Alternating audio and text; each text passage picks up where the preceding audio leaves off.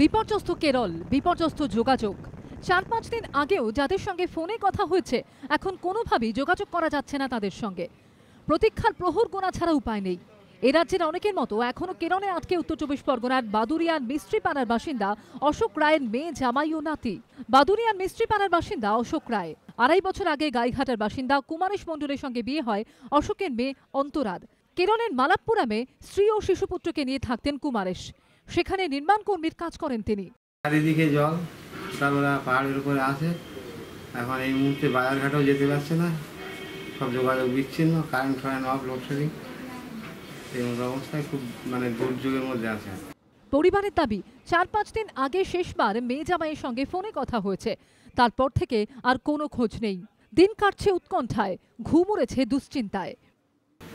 কেননা বাড়ির মানুষ বাড়ি থাকলে ঠিক আছে, বাড়ি বিদেশে আসে, তারপরে ভয়াবহ বন্যা, সেখানে নারকেল গাছ সমান অব্দি জল, 4তলা বাড়ি পর্যন্ত ডুবে গেছে। সোমবারে বিশেষ ট্রেনে করে কেরল থেকে ফিরে এসেছেন এই রাজ্যের বহু বাসিন্দা। এখনো খোঁজ নেই অনেকের। প্রিয়জনের অপেক্ষায় আত্মীয় পরিজন। সমীরণ পালের রিপোর্ট, এবিপি আনন্দ, উত্তর চব্বিশ পরগনা।